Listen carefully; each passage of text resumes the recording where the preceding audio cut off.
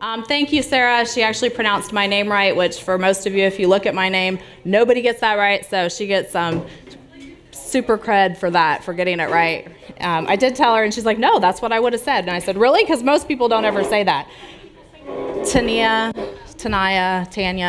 So tonight we're going to talk about HIV, and one of the things I want to do is combat some of the misconceptions. I'm actually still amazed and surprised when I ask people about their knowledge levels regarding HIV and HIV transmission, that people still have a lot of misconceptions about it. And we also know as people are able to increase their knowledge, they decrease their stigma. So that's one of the things we're going to do tonight. But then the most of the evening is going to be spent around looking at the implications with the drug use epidemic, and here in Appalachia specifically, what is happening here or what could happen in the future. So let's talk about HIV.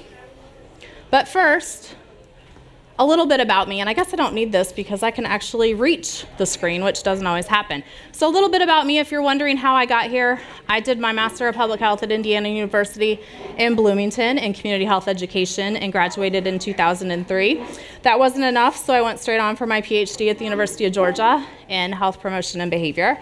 And then immediately, 2 weeks later after graduation, started here. So I have now been here for 12 years, which is hard to believe that I started in '06, and I'm an associate professor in community and public health and the chair of social and public health.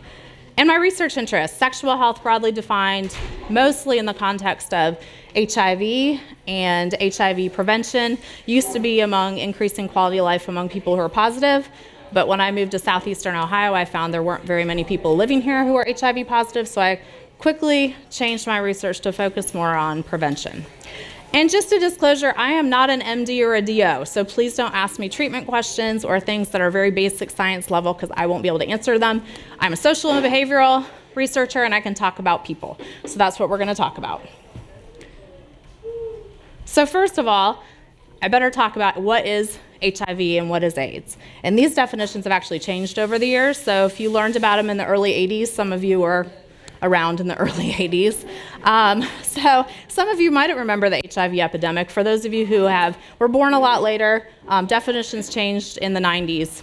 So first of all, HIV is the human immunodeficiency virus, right? HIV is the virus that causes AIDS. And so initially, and most people don't know when they're infected, right? It's not like you're then sent an email or a text like, hey, by the way, you were just infected with HIV. That would make this really easy. Most people don't know when they've been infected. So if you do know, if you're a healthcare worker and you have a needle stick, that within the first 2 to 4 weeks is what's the acute infection. And acute infection is basically when you have flu-like symptoms where your body's trying to fight off the virus, but it can't fight off the virus. So you're going to have fever and muscle aches, and a lot of people just may think they're sick. They have no idea that it's actually acute infection. And that lasts a really short period of time, and then you feel healthy again. So you think, I must be fine. But HIV can then go into an asymptomatic or latent phase for up to 10 years. So you don't show symptoms of the virus, you're healthy, everything's going great, you may not get tested, you may not know you're HIV positive, and then all of a sudden you start to develop symptoms when you have AIDS. And you have AIDS when you have a CD4 count. CD4 are your T cells or your immune system. Okay? For an average individual, 500 to 1200 is what your optimal levels are for your immune system. HIV or AIDS is a diagnosis when it's 200 or below. Or you get an opportunistic infection. And an opportunistic infection is an infection you wouldn't normally get if you had a healthy, functioning immune system, okay? And so what happened in the early 80s is that these men were going into the emergency room with opportunistic infections that they did not see or had not seen in people before, or healthy people. And so that's when they realized something was going on, and they were checking CD4 counts, and people had CD4 counts of 0 or 1 or 2. Their immune systems were completely, entirely wiped out. All right, so if you get to this point, if you get to an AIDS diagnosis, you have about 3 years before you would die, or about a year if you have been diagnosed with an opportunistic infection, if you're not on treatment. All of these are if you're not on treatment. We have antiretrovirals, ARVs, easier to say, that are very effective at keeping the virus from replicating and keeping it almost undetectable. And so people can live long, healthy lives, okay? But this is if you didn't know what your status was, so keep that in mind as well. Okay, this is where we get audience participation. Yes? I have a question about something. Sure. So you were talking about the treatments for AIDS. Yes.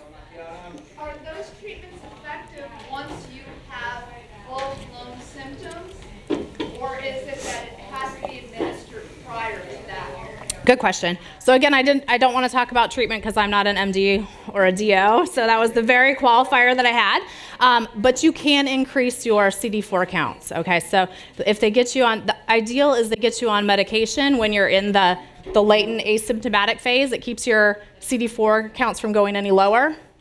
If they've dropped so low, yes, they can go back up, but they never go back to what would be considered a healthy functioning immune system again. So, but good question. So yes, you want to get tested early so that you know your status so you can get on the drugs and you can stay as healthy as long as possible. Only treatment question. Okay, just kidding. How is HIV transmitted? Okay, so sexual transmission. Blood transfusions, hopefully not in the US anymore, but you're right, it was historically, yes. Yes, needle sharing, mother to child. What have we forgotten? Did we get them all? I think we did. Okay, what? Yep, no, okay, so here are the transmission routes. So it is a blood-borne disease, right? So it's passed through blood. So either through sexual intercourse, especially anal intercourse, it could be vaginal, anal, or oral, but anal is the most risky because of the tearing of the lining. So you have blood and you have semen. And so we'll talk about that a little bit later when we look at some other statistics. Semen and vaginal fluids, also breast milk. So this is a problem because in low-resource countries, we're able to save the baby from being born HIV positive because the moms are given drugs right before childbirth. But then what happens if you don't have clean water or formula? How do you feed your baby? Breast milk, right? And so then we infect the kids. So this is still a problem that we're trying to figure out. We can save them from being born HIV positive, but then they convert shortly thereafter.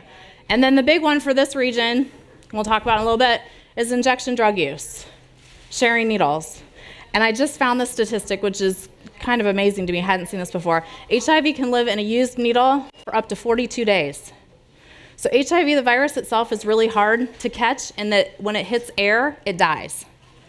So if you have a cut and you're actively bleeding, the virus dies as soon as it comes into contact with air. But if you have it in a closed environment where it can just sit there, and then you share that needle with somebody else, or then they share it with somebody else who shares it with somebody else for 42 days, think how many people could use that needle. So that's frightening when we're going to talk about what's going on here locally. And ask me, if you have questions, stop along the way. I know I'm going to probably try to cover too much, but I love to talk about this stuff. Okay, so how is it not transmitted? This is the misconception area. How is it not transmitted? Sharing a cup. Thank you. Called casual contact, right? You can share a cup with someone who's HIV positive, you're not going to get the disease. How else can you not get it? What?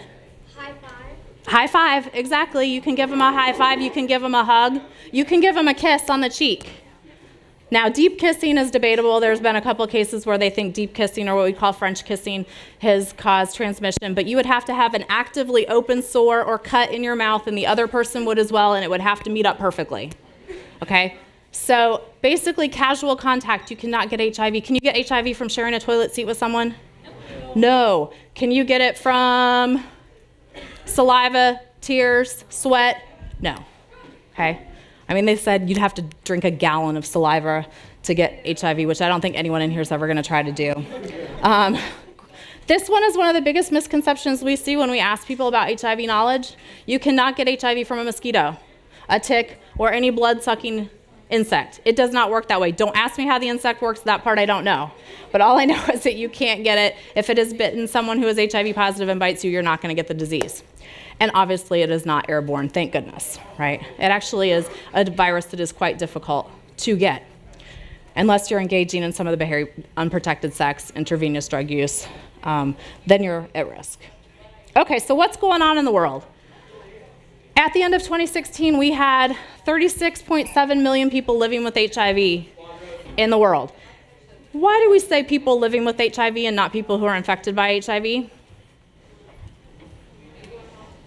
Anybody want to take a stab at that one? Yeah?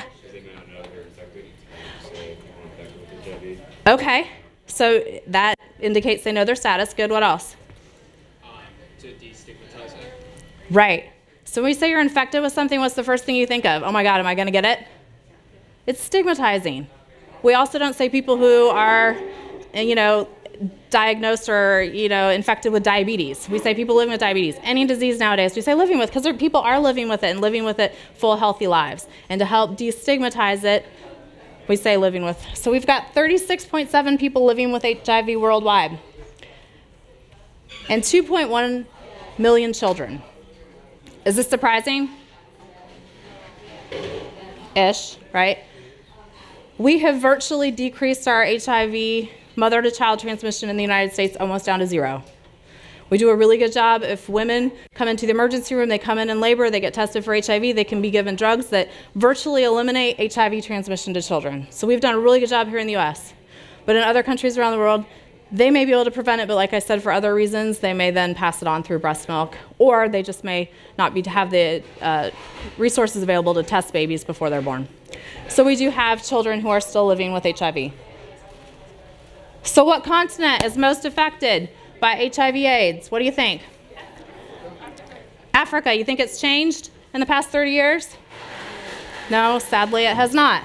But they even break it down more than just Africa. They break it down to part of Africa, okay? So we used to say just sub-Saharan Africa. That was it. They were the most affected. We now say it's Eastern and Southern Africa is most affected, okay? Almost half of or just over half the cases. Then the next, where do you think the second most affected region is?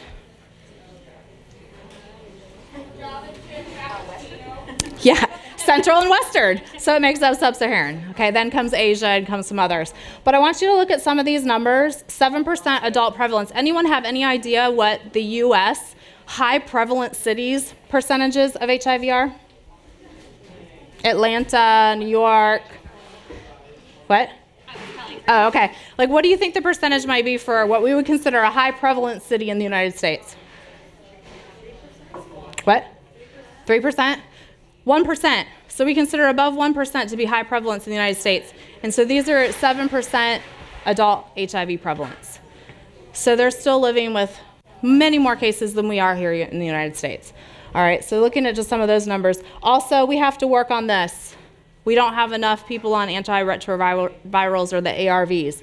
60% is good, but we can do better because, like I said, it takes the viral load down to undetectable. So if you are engaging in unprotected sex, your chance of passing it to someone else is virtually the same as anyone who doesn't have HIV. So we need people on ARVs, and it keeps you alive much longer. And then children, 50%, obviously not good enough either. We need many more on ARVs. So what do you think's happening here? Are we doing better than we were 10 years ago? Maybe. Think it's gone up? Okay. So in the US, this is my dad, by the way. I should have pointed out my family's down here in this corner. Okay, so my dad said there are more cases than 10 years ago. Anyone else have another opinion? New cases, I should say, new cases.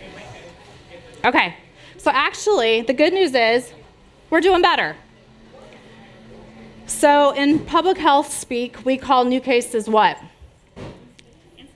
Incidence. Okay, thank you, public health people. Incidence is the fancy word in public health, if you hear it on the news, for number of new cases in any given period of time. CDC usually looks at HIV over the course of a year, so we look at statistics based on new cases per year. Prevalence is then what? How is that different than incidence?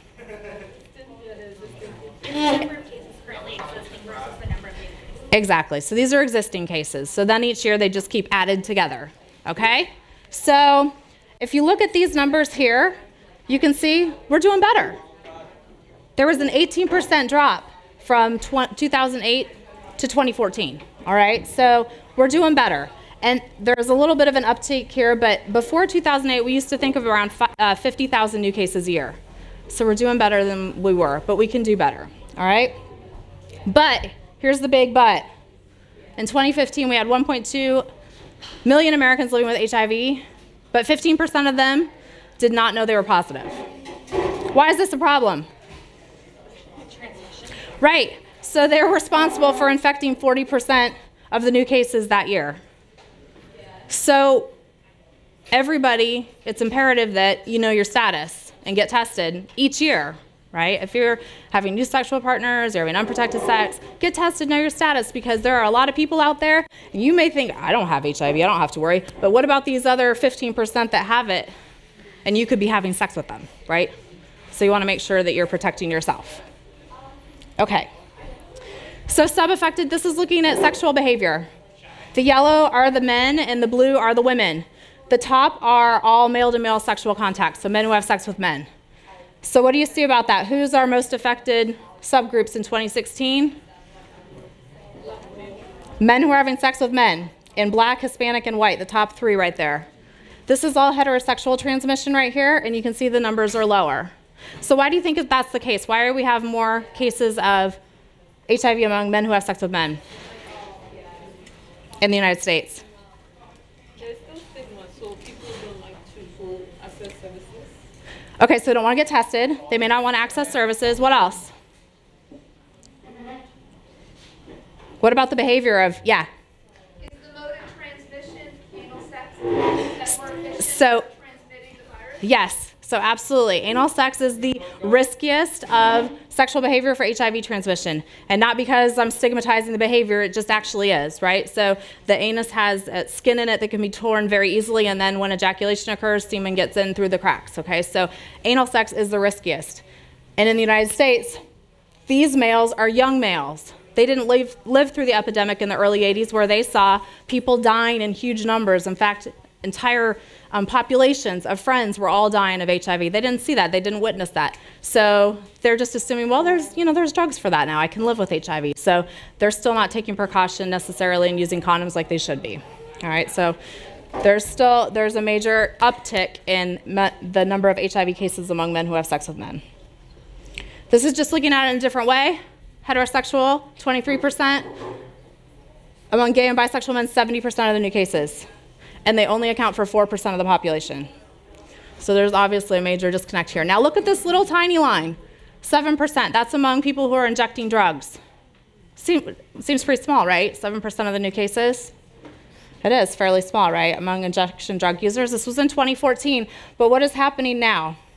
So this is looking at the number of people in 2015, a year later. Still not that many difference here between the number of people from injection drug use.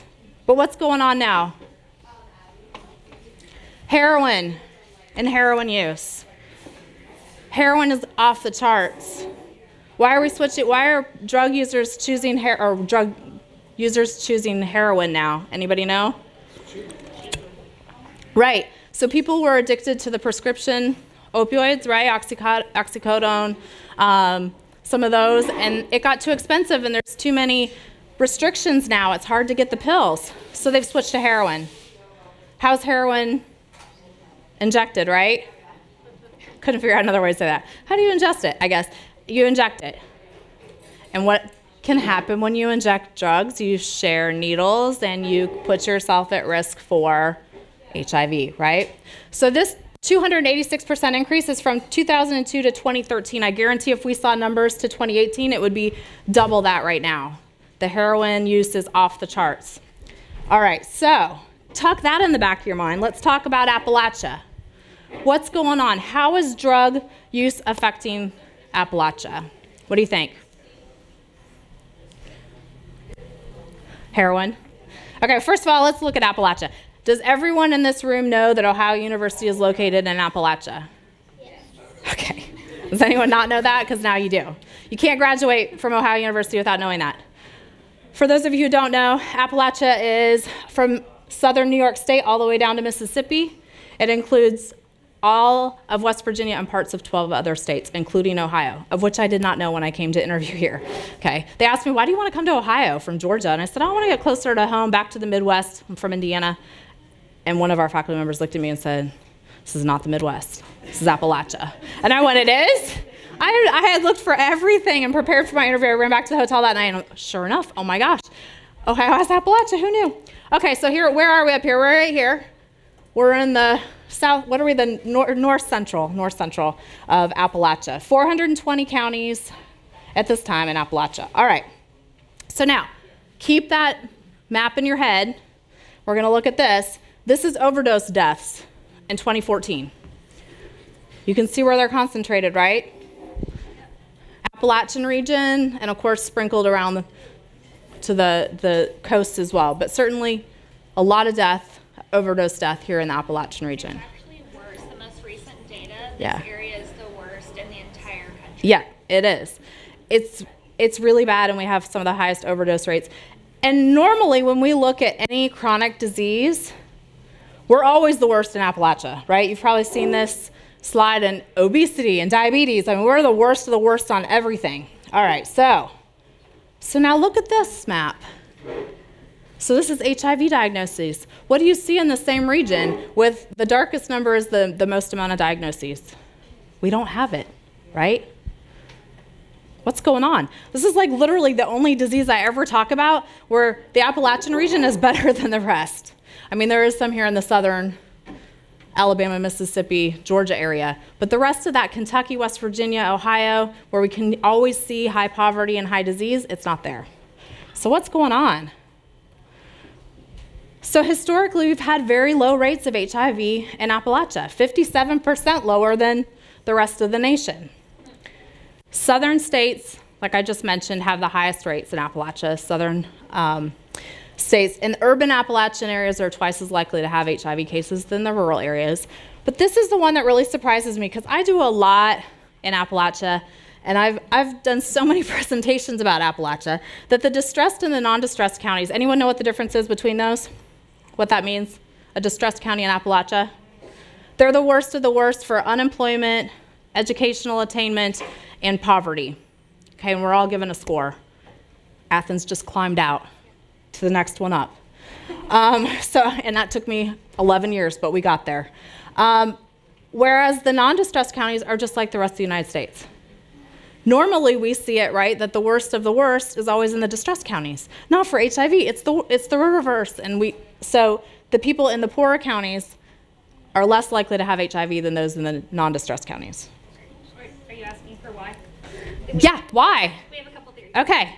So, Or hypotheses, but go ahead.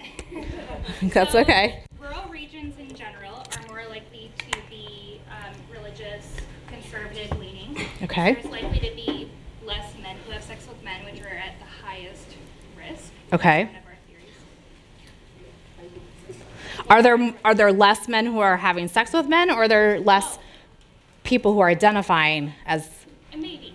I'm not sure. Okay. That's why I said theory. And then also, is it that there's fewer cases or there's fewer reports? Okay. Fewer cases of HIV and fewer reporting. That's also, you have to get tested, yeah.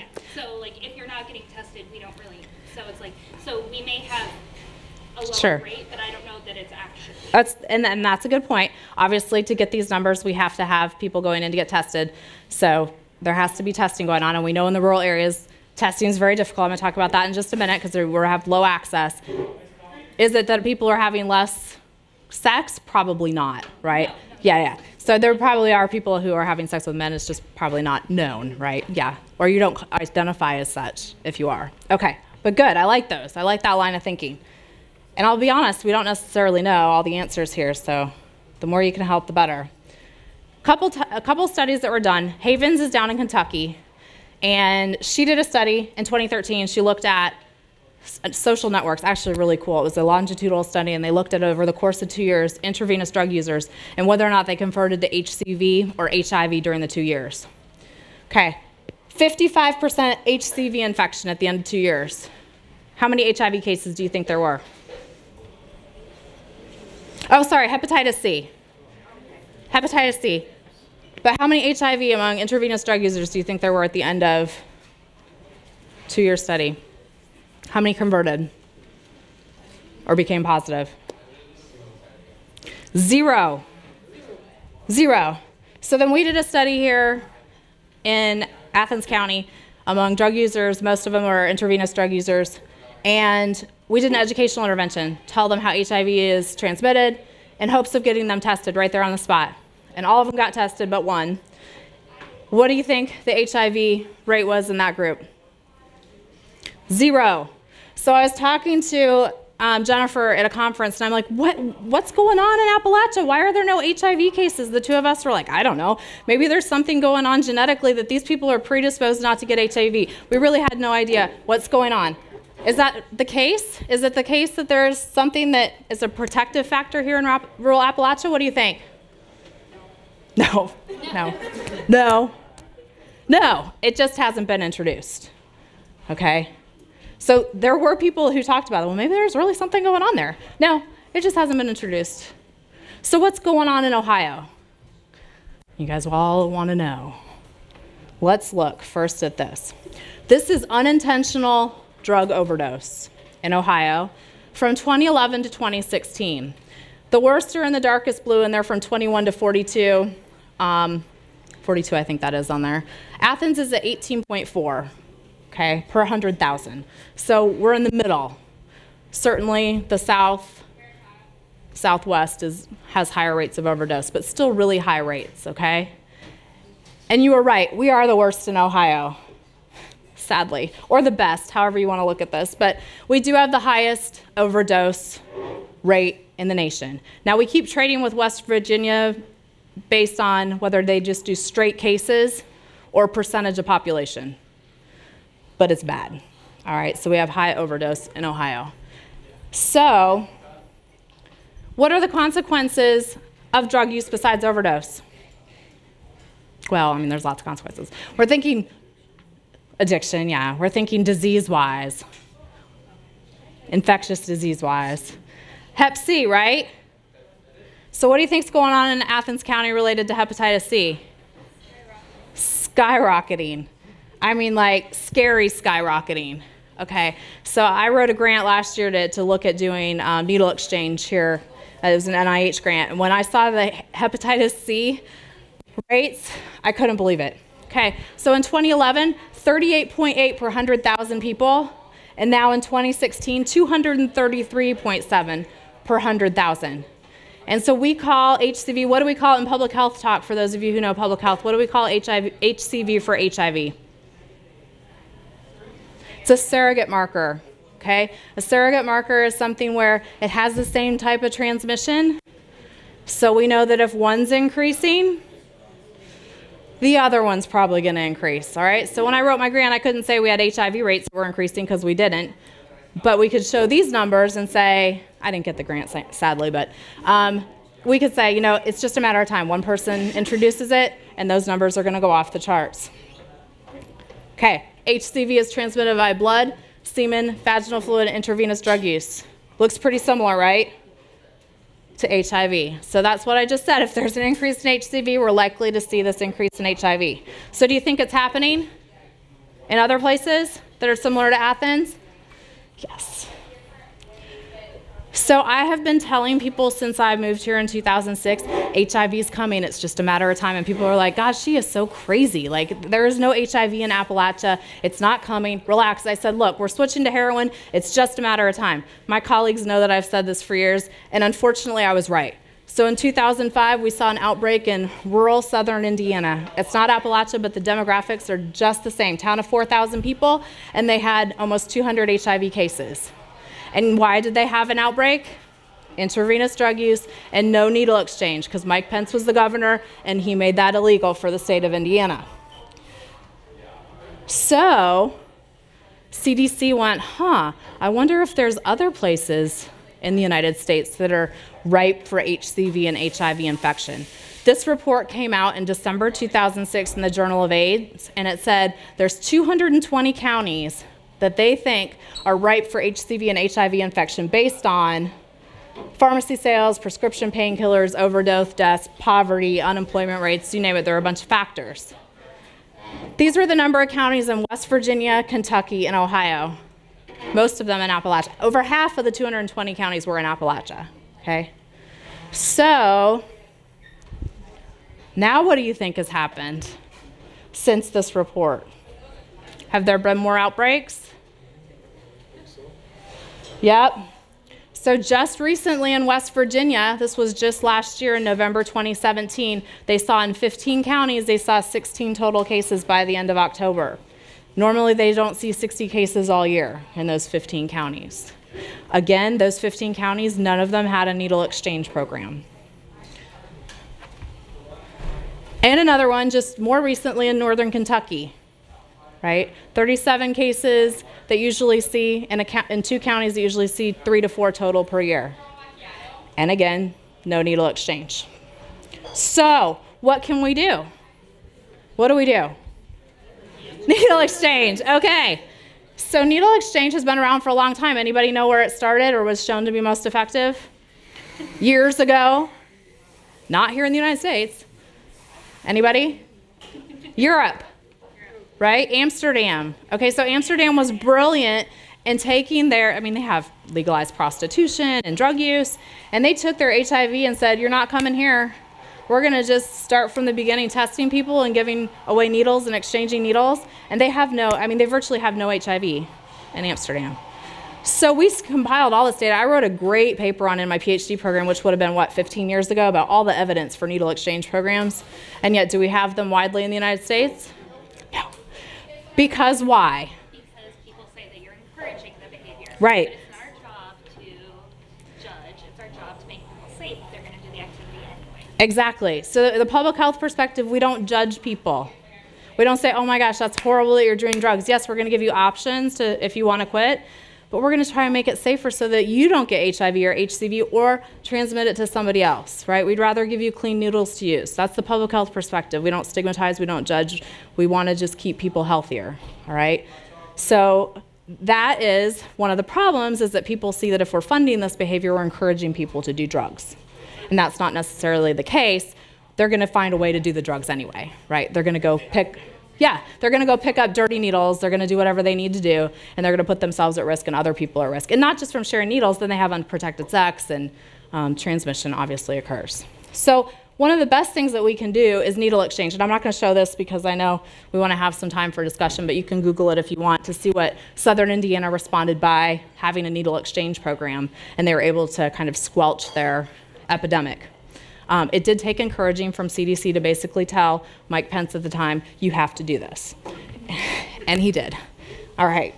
Needle exchange works. We now have one here in Athens County. Anybody know where it is in Athens County?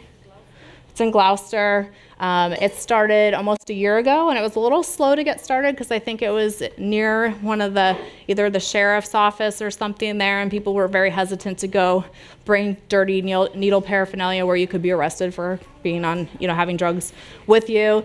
They've since moved it, and it's been better attended. Basically, it's privately funded with donations, so that they have, I think, $4,500 a year to buy needles that they can then give to people as they come and exchange the dirty needles. So it's good, we have it. We know it works. The other thing you need to do is get tested. This used to be really hard in Athens County. That's why I did that testing study a few years ago. It used to be the only place you could get tested in Athens County was at Planned Parenthood with very limited hours, and a lot of men don't feel necessarily comfortable going into Planned Parenthood, at your private physician's office, and here on campus, and that was it. But if you're a community member, you didn't have a whole lot of options, especially if you didn't have access to a private doctor. So we're actually really lucky that we now have the Athens Health Department is doing HIV testing, Planned Parenthood, private doctor, campus care. I know they lost their funding grant to do it for a little while, but is it back maybe? HIV testing here on campus. And now we have at-home self-testing. So this is really cool. This is not a pregnancy test, I know. It is an HIV test called OraQuick. For about $40, you can go to Walmart, you can go to CVS, you can go to Fruth. Most of the time it's in the pharmacy, you have to go back and ask for one, but it is very easy to use. Our testing study was actually a feasibility testing this among the rural IDU, intravenous drug users, to see if they felt comfortable using this by themselves, could follow the instructions, and determine if they were positive or negative. And almost all of them, 96% of them, said they really liked it and they would go buy it if they needed to be able to test themselves at home. So you basically just swab your mouth, put it in some solution, and in 20 minutes, you know if you're HIV positive or not. Now, if you're positive, you have to go in for future testing, but it is nice that you can do this now at home. Okay, so the bottom line. Still, almost 40 years later, we're still talking about HIV. People thought that this was going to have been cured a long time ago, but it's preventable, right? There are a lot of things we can't prevent, but this is one you can. If you are using needles to inject heroin or something and like, please use clean needles and go to a needle exchange if you can't afford them on your own. And if you're having sex, use a condom.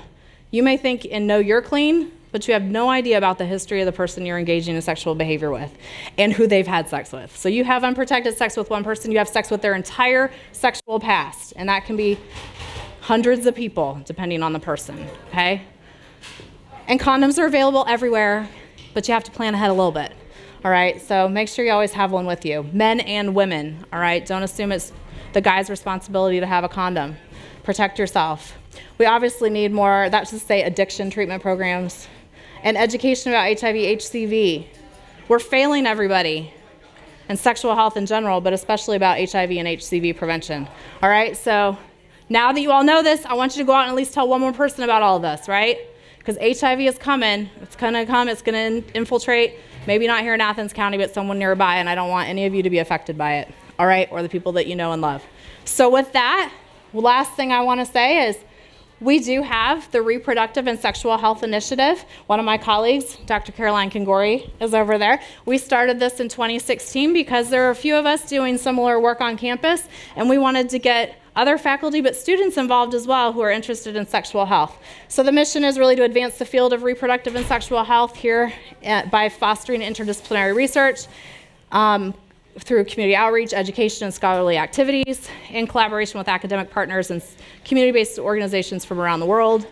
And certainly one of our core values is to train the next generation. So if you're interested as students and want to get involved, send me an email, basta@ohio.edu, and we certainly can plug you into a meeting and maybe get you involved in some of the different research that we do have going on here, not just in Athens, but also worldwide. So let me know if you're interested. And with that, I will take some questions. Yeah, questions. Okay, guess I can put that back up there.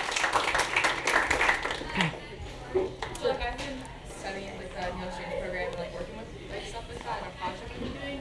So like a backlash that I found were people selling the needles, making money. Do you have any ideas on how to like overcome that, or is it something Selling needles. not our problem? Okay, so the question was about selling needles. So people are getting them, I'm assuming, through like diabetes. They're having prescriptions for them, actually going to get them legally and then turning to sell them. Yeah, and there's like, I saw in Columbus that there's like a needle exchange program, people are picking up needles and saying, it was like from Oh, they're picking them up at needle exchange and then selling them. So unfortunately, you know, when you are that desperate, you are going to do anything to get money. And so, you know, you can only police it so much. You hope that when you're giving them the needles, they're going to use them themselves. Same thing when we pass out condoms, we hope that people are going to use them. But that would be hard to police, yeah. It's kind of like food stamps and people selling those. It's hard to police it, but yeah, sad but true. Good question though. I don't have an answer. Anyone else have an answer for that? Yeah, it's a tough one. Other questions or comments? Yeah. What do you think the new director of the CDC is going to be for HIV-related Ooh, good question. Question is about who's the new CDC director and what he's going to do for HIV prevention. So here's my non-political, political response. So we know historically that anytime there's a Republican in office, they tend to pretty much cut prevention like this across the board. Health education, health prevention are the first things to go. Of course, I think they're probably one of the most important things we can invest in. And so chances are very little money is going to be put there. I don't know exactly what they're going to do, but my guess is it'll be certainly less than with the previous administration. That's my guess. Usually when we have Democrats in power, we get more money put into CDC and prevention, but it just depends who's in office as to what we're going to do, but I don't know. Good question. Other questions? Comments? Yeah. So recently California changed their law that made it a felony to knowingly transmit HIV to someone. Mm-hmm. So what do you think about those issues? Ooh, good question. From like a public health perspective? Okay, so the question was about knowingly transmitting HIV to someone. So there are laws in certain states that do take this into account. They're hard to to prosecute and prove that the person knowingly infected somebody else. I didn't know that California had passed that as a law, so they just did that. Like decriminalized it. So it had been a law in California since like 1990 or something. Okay, so they decriminalized. So you. Yeah. So the argument was that people who wanted to decriminalize it were saying that the only way someone could prove Right. they didn't knowingly infect someone is to never get tested. So that the Right. result of criminalizing HIV transmission would be that people would not get tested. Sure. Okay. So they did the reverse. They made it so that you can't be criminally prosecuted for what you would think is accusing someone of knowingly transmitting HIV. Okay, good. I was a little bit concerned by that. So the criminalization obviously adds to the stigma, right, and the stigmatization of HIV if then we say, oh no, this person is knowingly giving. Because again, exactly, it would be very hard to prove that unless you know the person never knew their status or did know their status, they did get tested, they didn't get tested. So most people think that it should not be, in the HIV world, think it should not be criminalized. But there have been cases over the years that have tried to, for somebody they say absolutely knew they were HIV positive, told people they were HIV positive, and then had sex with people, or bit people. That's been another one. Or trying to infect people at gas station pumps with a needle. Those sorts of things, those have all happened. I don't know the results, though, of the cases. That's not something I necessarily know if they've won those or not. But certainly those cases have been around. Did that answer your question, sort of? Yeah. Ish? Yeah. Okay. I know there was, in California, there was a big debate about it where some people were saying, oh, it should be criminalized. Yeah. I would say I'm on the HIV community, and Dr. Kangori, before you leave, I don't know, all of this. I would say from the HIV community, most people don't want it to be criminalized, right? Because that impedes on then going to get tested and knowing your status. So, yeah. The debate can be on both sides depending on where you are and what your beliefs are, but yes. So, if we see that not everybody is being tested for whatever reason, the stigma, or they don't suspect it, they have, are we beginning to see more HIV cases in the blood supply? Oh, Because that was it gets tested. caught there first, Yeah. right? It's all tested. So, in fact, if you, I'm sorry, there are concerns about HIV being back in the blood supply in the U.S. It's all tested now, so that is not a concern. So, That's exactly the question. Okay. So I'm not concerned about it going into the blood supply, but is that a way to catch cases where people Yes. are donating blood? Yes. And then they're you will get your HIV status if you donate blood. They will give it to you. For anyone here who hasn't donated blood, yes, you are tested, and they will tell you your status, and you will certainly be notified if you're positive, for sure. Good question, though. Other questions? Yeah. What's the most popular cause of HIV? The one that has the most amount of transmission? It depends where you live in the world. So in Africa, you're not going to want to hear this from me, but it's when a man and a woman have sexual relations. I know this is my son, so that probably just killed him to hear that. Although he's heard that word a lot from me, and it's not that. But here in the United States, it's from men who have sex with men. But good question. Thanks for asking. And he gets a t-shirt. Okay. Good job, Liam. Yeah. All right. Other questions about HIV? Yes. I just wanted to say on the issue of blood donation. Yeah. Because sexually active gay men Yes, they're not allowed. are prevented from donating blood, even Yep. if they're HIV negative, and then that would Good point. So one of the issues, and this is also debated both ways, is whether or not men who have sex with men should be able to donate blood. So currently, they're not. If they've ever had sex with a man, they're not allowed to even donate. So that is a problem in and of itself, and a lot of us who are HIV researchers support that you should be able to donate blood. If you're not positive, you should be able to donate blood. So it shouldn't matter what your sexual behavior or sexual orientation is. So I know they're working on it. I think Canada has made it so it's possible for men who have sex with men to donate blood, and I'm hoping the U.S. eventually follows suit. Yeah. Yes, Mom? When it comes to Yes. Where is the responsibility? In other words, like, does it have to be like a university doing it? Is it county? Is it state, city, or just organizations? I mean, what's the... It's a good question. So questions on needle exchange. So no federal money can go to buy needles for a needle exchange program. So federal money, you can write a grant to the NIH, and they can pay for everything else. They can pay for the van to go. They can pay for the staff support. They can pay for the sharps container boxes, but it can't pay for the needles. Don't get me started on that one. It was really fun actually writing the grant for needle exchange when needle exchange was one of the things they wanted to fund, but you had to find another way in there to fund the needle exchange because obviously the federal government won't pay for the needles. So you have to get those through private donations. CVS, some of the other pharmacies in Athens, I think, are the ones who are donating the needles for the Athens needle exchange. But private foundation money, all of that has to be used for purchasing the actual needles.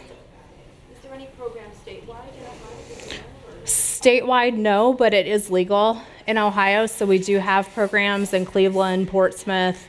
There's maybe 10 different programs. Cincinnati now has one.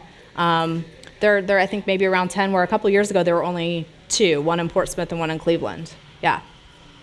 So let's just say that you've inspired somebody to actually be HIV tested today. Yeah. And they find out that they are HIV positive. Mm-hmm. What do they do? Yeah, so if you want to get tested for HIV, and luckily you can get tested here in Athens, you could get tested with the home kit if you wanted to. If you do with the home kit and you get an initial positive result, you need to follow up with your doctor, and they're going to test you again, and then they're likely going to test you again. So they probably do a quick oral one just like that, but then they're going to do a confirmatory blood to make sure you are indeed positive. If you go to anywhere for testing, there's anonymous and confidential testing. So anonymous is you're given a number and you call back and you get your results with the number. If you have to wait, nowadays they can do them as rapid tests, so sometimes you can just wait right there. Whereas confidential, they do have your name and it is name-based. Some people don't want that. They don't want your name attached to it. It depends on where you go. I think Planned Parenthood offers anonymous testing. I don't know what Campus Care does. But then they will follow up with you. You'll get counseling done regardless. So they do post-test counseling. If you're negative, they're going to be like, that's great, let's continue, using condoms and preventing yourself from becoming positive. If you're positive, they're going to then refer you for HIV services. We do not have an infectious disease doc here in Athens. So someone I think does drive in once a week, but most people have to end up going to Columbus, Lancaster, or Parkersburg to get their services. And a lot of people want to do that for the stigma. They also want to be outside of Athens so people don't know that they're going to the infectious disease doc.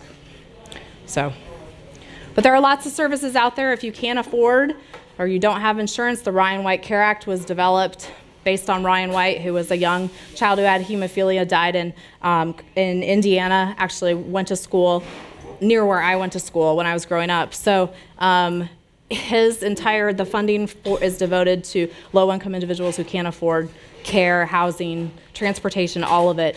Opens doors for people who are HIV positive who otherwise wouldn't be able to get those services. And it's usually refunded every so many years, and I don't see that'll be ending anytime soon.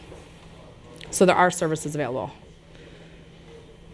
And it's not a death sentence anymore. Most important thing, you can live healthy, long lives. When I worked in Atlanta, I saw people that had CD4 counts of 0, 1, 2, 3 when I was working at a mental health clinic there for people who are positive. And nowadays, people can live 30, 40, 50, 60 years just like a regular healthy life as long as they're on their ARV medication. Okay, so it's not this huge problem, but what about cost when you start? Yeah, cost is huge. What do you think the medication costs per month in the United States for HIV medication? It's $3,000 a month. So we do have medication assistance through the Ryan White Care Act if people can't afford it or don't have insurance. But that's a lot of money. And then you're also having to follow up with going to your infectious disease doc, and you may be having to drive to Columbus. And so there's a lot of other factors and things that add up. It is not a good idea to just say, there's a drug for that, I don't need to worry about preventing it, right? That's never usually a good idea for most things, but certainly not for this, because it really is, it's a huge cost, economic burden if you don't have insurance, if you're HIV positive. Yes? When you have HIV, does it look like you're sick? That's a good question. So no.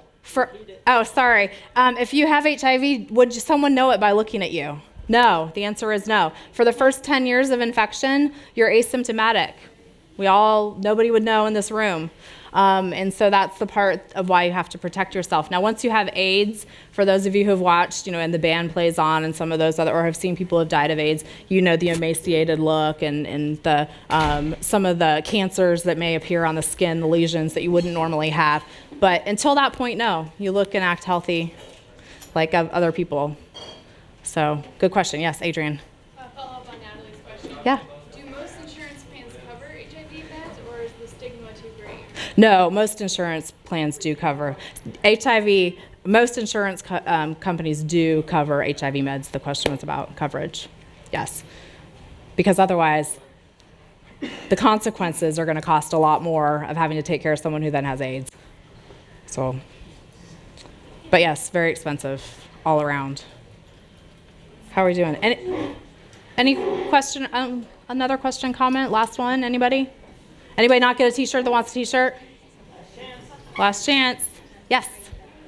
With the newer change in law enforcement, how do you keep those two? Good question about law enforcement and needle exchange. So we hope in most places you have a good relationship with the sheriff's office or whoever the police are in that area. Most police are I wouldn't say most. There are a lot of police officers that if you talk to them ahead of time and you let them know what's going on, that this is needle exchange, they're going to understand the importance of it and let it happen. There are others that are going to find out about it and they're going to go arrest everyone that goes there. And so some places have had to actually move locations. They're on like secret texts or whatever, like, hey, we're going to meet at 6 a.m. in this parking lot so that the police are not on to where they're going for needle exchange.